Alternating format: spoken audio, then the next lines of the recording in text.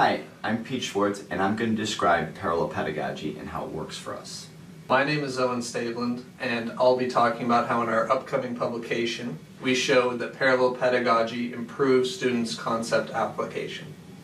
Hi, my name is Jennifer Clay, and I'm going to tell you about my experience adopting parallel pedagogy for the first time. And then we'll tell you about the resources we have, because we want you to adopt parallel pedagogy. We think most instructors would agree the best way to go about solving problems is by identifying and developing the underlying concepts. And yet we think that most classes train students to formula hunt, because we teach the concepts one at a time, and we grade the students on the answer, and we count their homework toward their final grade. Thus, in optimizing their time, students will often strategically bypass the conceptual development in favor of finding the formula, putting the numbers in, and getting the answer.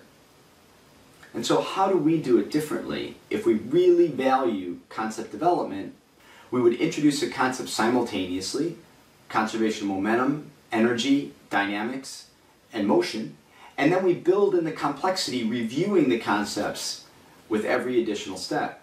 Homework doesn't count toward the final grade. We use weekly assessments, and we grade largely on conceptual development. So when students do the homework, they're not just trying to get an answer, they're trying to learn the material.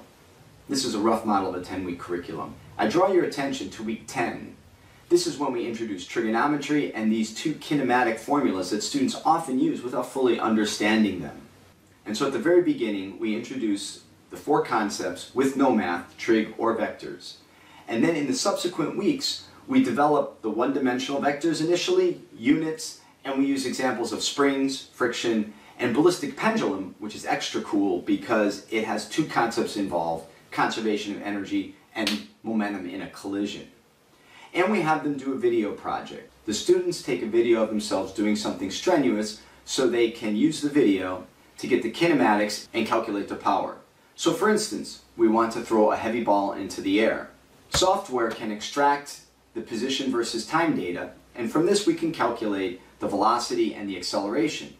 From the velocity we can calculate the kinetic energy, and from the position we can calculate the potential energy.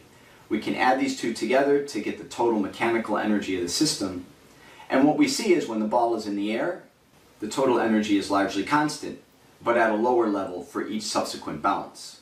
Work is done on the system when he's throwing it into the air. And so the power is going to be the slope of this line, where we see the ball gains approximately 100 joules of energy in half a second for a power of approximately 200 watts. And we can analyze the forces with a free body diagram. After covering mechanics in one dimension in the first 2 weeks, we repeat the same process for rotations. And in week 5, we look at central forces, including centripetal acceleration and universal gravity. In 6, we can look at systems of masses. In week 7 and 8, we repeat the analysis again, but for 2 dimensions, but without trigonometry, so students get an idea of how to visually estimate components. In week 9, we look at more advanced topics, like precession and gyroscopic stabilization, and in week 10, we draw it all together and allow students to use trigonometry and to use these larger kinematic formulas. So how do we grade on conceptual development? For instance, the example of a car coming around an off-ramp on a slippery road. A student may remember the formula, put the numbers in, and get the correct answer. For our assessments, this would earn them an F. However, if they first identify this is a dynamics problem because forces are causing acceleration, they would get a D. And if they recognize this acceleration was centripetal acceleration oriented inward, and this acceleration is a result of the sum of the forces, subsequently identifying the forces in a free body diagram, and adding them to get the resultant force, they would get a C because it's in the wrong direction. But if they furthermore recognized the acceleration must be in the same direction as the sum of the forces, they would get a B. Lastly, if they were able to estimate what the sum of the forces were and substitute in the right values to get the correct answer, they would get an A. We have constant feedback with short weekly assessments that allow students to check on their progress and allow us to grade the assessments before the next class period, providing quick feedback. So I'll be talking about the study from our upcoming publication, Pedagogy Changes Can Improve Concept Application, where we sought to compare parallel pedagogy classes with the standard pedagogy classes on a well-documented problem. Over 1,000 Cal Poly students tried to solve this problem for credit on either a final exam or in-class quiz at the end of the term. So here's the test problem we used. 2 carts of different masses are pushed by equal forces until they reach the line. Students compare the cart's initial accelerations, kinetic energies when they reach the line, and momenta when they reach the line. Crucially, students have to explain their reasoning. In line with previous studies, students struggled significantly with parts B and C. Part B requires a one-step application of the work-energy theorem to show that the kinetic energies are equal when they reach the line. Part C requires an application of the impulse-momentum theorem to show that the more massive cart, which takes longer, gains more momentum. Only about 1/3 of students in calculus-based mechanics classes answered Part B correctly, and only about 1/4 answered Part C correctly. Algebra-based classes did less than half as well. Students who got this wrong often would write out the formula for kinetic energy or momentum and try to use compensatory reasoning to explain what the answer is, such as one cart has a higher velocity, and velocity is squared in the kinetic energy formula, so that cart must have greater kinetic energy. So as you can see on these graphs, the students in the parallel pedagogy classes performed significantly better than the conventional pedagogy students on both parts B and C. And if we take a look at the algebra-based classes, we can see that the same trend follows. We do acknowledge, however, that because only one section of an algebra-based parallel pedagogy class was evaluated here, that we cannot determine that the higher scores weren't simply because of the professor or other anomalous statistics of the class. There's another disclaimer, Owen. The improved performance in the parallel pedagogy classes may be attributed to the learning assistants who are not present in the conventional classes. Pollock's study reports enhanced results from tutorials with learning assistants, with the best results by the learning assistants themselves. While Pollock's study invoked learning assistants differently than we did, we acknowledge that learning assistants in the parallel pedagogy classes may share credit for the enhanced performance. If you check out our upcoming publication in the Physics Teacher, you can find more in-depth discussion of potential problems with how we teach conservation laws, an intervention we tried to improve this, and more. When I first introduced parallel pedagogy in 2017 via the Physics Teacher, I included CLAS results consistent with enhanced concept application. The CLAS, or Colorado Learning Attitudes About Science Survey, developed at University of Colorado Boulder, measures the agreement between student perspectives and the perspectives of expert physicists. For instance, in physics, it is important for me to make sense out of formulas before I can use them correctly. This is a favorable statement, and the agreement to this statement is graphed on the y-axis. The survey is given before and after the class, so we expect to see a positive shift from before to after. Similarly, we hope to see a negative shift in agreement with unfavorable statements, which we graph on the x-axis. An example is a significant problem in learning physics is being able to memorize all the information I need to know. Thus, a shift toward expert thinking is going to be up and to the left. Unfortunately, Adams found that most introductory physics classes result in a negative shift. So we were pleased to find that the survey results for our class had an overall positive shift. There were also positive shifts in problem-solving ability, but the largest shift is in applied conceptual understanding. So maybe this should not surprise us. Parallel pedagogy begins with concept identification, prioritizes concept development, and grades the student on building answers from a conceptual foundation. We might expect parallel pedagogy to enhance student ability to identify and apply concepts? How about computation? Does emphasis on concepts compromise computation ability? Well, we think no, actually just the opposite. More on that later. Now I'd like to tell you a little bit about my experience adopting parallel pedagogy for the first time.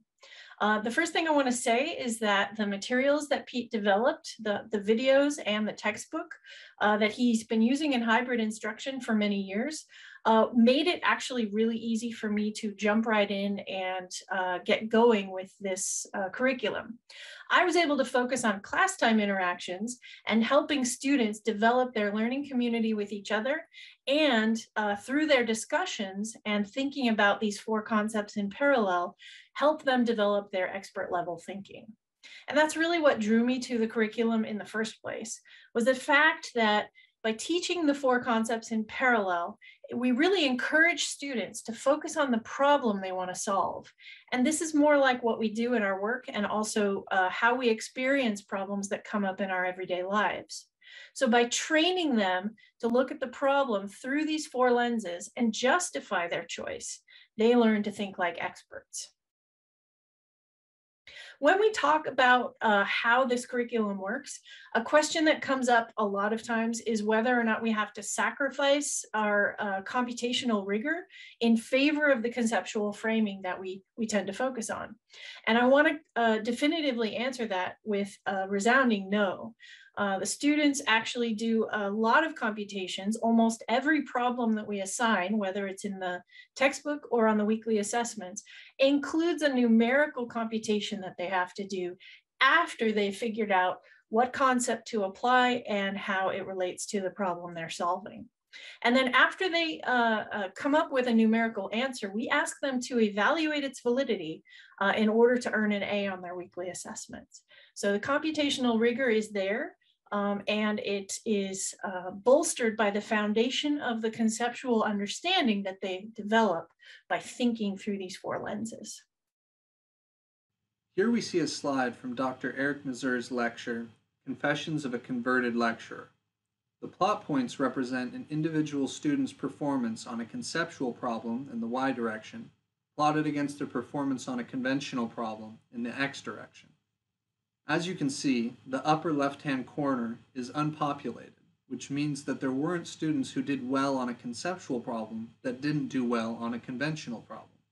The implication then is that understanding the concepts leads to good problem solving. We have all the resources that you need to get started. We have a free online textbook, conceptual, algebra-based, and calculus-based, and you can assign them via perusal if you want to monitor the participation.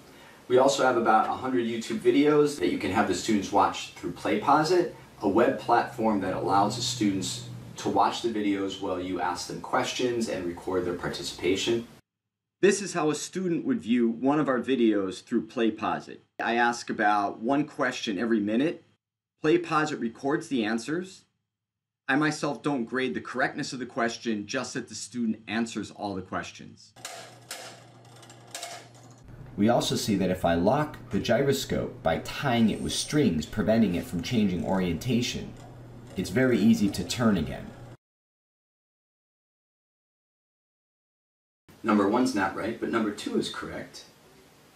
So I submit, oh, I forgot. Number 3 is also correct, that if I cut the strings, also you have access to past classes that we've had with all the exams, solutions, etc., and you can join our learning community. For instance, Dean Stoker is a professor at Blue Ash College in the University of Cincinnati. He adopted parallel pedagogy and found it was a smooth transition, improved student learning, and it was enjoyable. Furthermore, his class was conceptual physics, so he adopted the parallel pedagogy to a conceptual program and wrote his own textbook, which we also provide.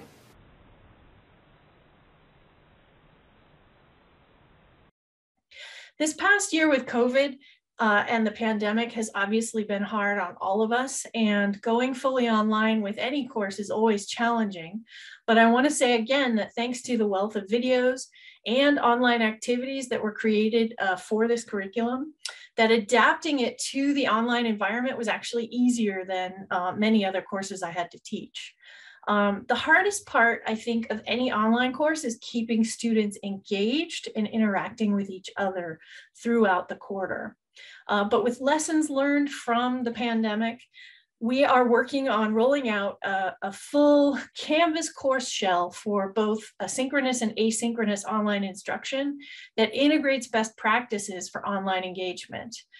Using Universal Design for Learning, we are working on developing fully universally accessible materials and also keeping our focus on the student so that the learning experience is student-centered. And I think we are looking for collaborators or anyone interested in joining our learning community to help us build more of these kinds of materials together. So in conclusion, we think parallel pedagogy is a better way to learn mechanics. Plus, it's a lot of fun to teach. And the student surveys indicate that most of the students like this way better than a series method. And students apply concepts better rather than formula hunting. And they think more like experts, as indicated by the CLAS. And adopting parallel pedagogy for yourself is actually really easy to do because all of the materials are freely available online, and we hope that you will take a look at them and tell us what you think. And moving forward, we're going to continue to develop these resources, and we would like you to join our learning community so that you can also contribute and you can also benefit from having these resources. Just contact us as soon as you'd like to get involved. Thank you. Thank you. Thank you. That was great. That was amazing.